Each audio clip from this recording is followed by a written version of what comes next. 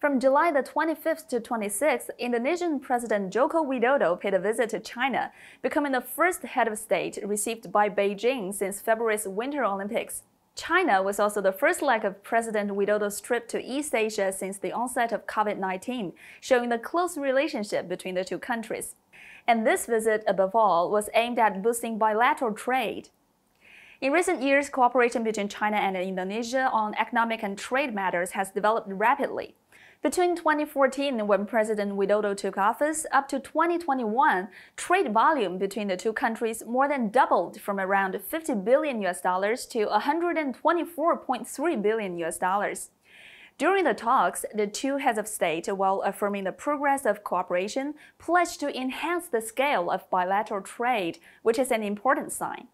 To give an interesting example, the two sides signed a cooperation document on exporting Indonesian pineapples to China. In Indonesia, many farmers grow the fruit, and China's significant demand provides them a huge market in the future.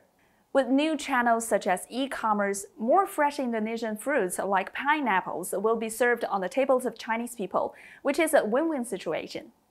This seemingly small-scale trade signifies a breakthrough in the two countries' cooperation on agricultural products, which will benefit the lives of people on both sides. On a broader scale, the two countries will pursue high-quality Belt and Road cooperation to further align with Indonesia's development plan. Indonesia is known as the Land of Thousand Islands. In 2014, President Widodo proposed the vision of a global maritime fulcrum, which includes promoting maritime culture, constructing maritime infrastructure, and developing the maritime economy.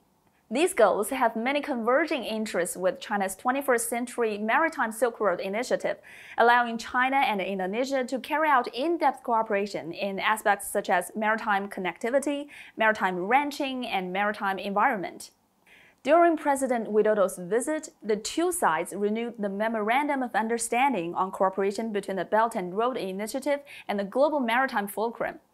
Both sides agreed to further build new flagship projects such as the Regional Comprehensive Economic Corridor and carry out cooperation in the fishery sector. These outcomes will bring more tangible benefits to the development of the two countries and their peoples. Indonesia holds the rotating presidency of the G20 this year. Earlier, the country also participated in the BRICS Plus cooperation mechanism initiated by China for the first time.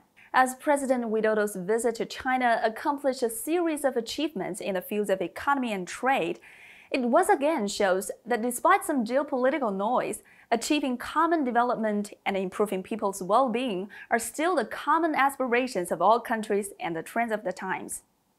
I'm Su Lu in Beijing. Thank you for watching.